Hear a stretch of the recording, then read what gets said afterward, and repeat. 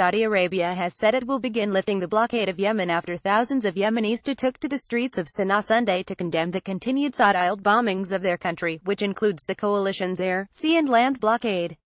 Related 1 million cholera Yemen cases likely by year's end. Red Cross. The march proceeded from the offices of the United Nations, with some demonstrators chanting "Death to Saudi Arabia, Death to Israel and Death to the U.S." Protesters not only carried signs denouncing the siege but also wielded banners slamming the international community's silence in the face of the war and subsequent humanitarian crisis.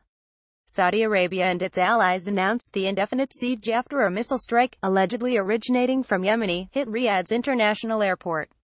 The UN has asked Saudi Arabia to lift the blockade as soon as possible, warning that the measure could have a tremendously negative impact on a situation that is already catastrophic, according to Hispan TV.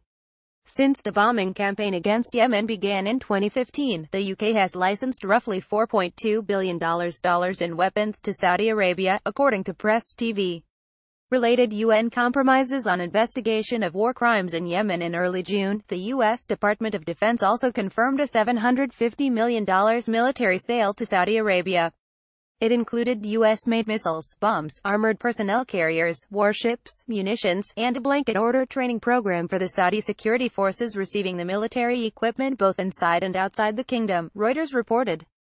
Amid the bombing and devastation, which has killed over 33,000 people and forced more than 1 million to flee their homes, Yemen also faces a severe cholera outbreak that has claimed the lives of at least 2,119 people, according to Alexander Fett, head of the International Committee of the Red Cross.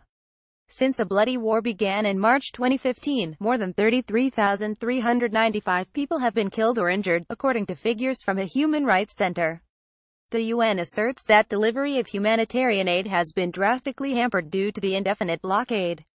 Meanwhile, Wolfgang Jamin, head of the Cooperative for Assistance and Relief, a non-governmental humanitarian agency, described the ongoing crisis in Yemen as being an absolute shame on humanity.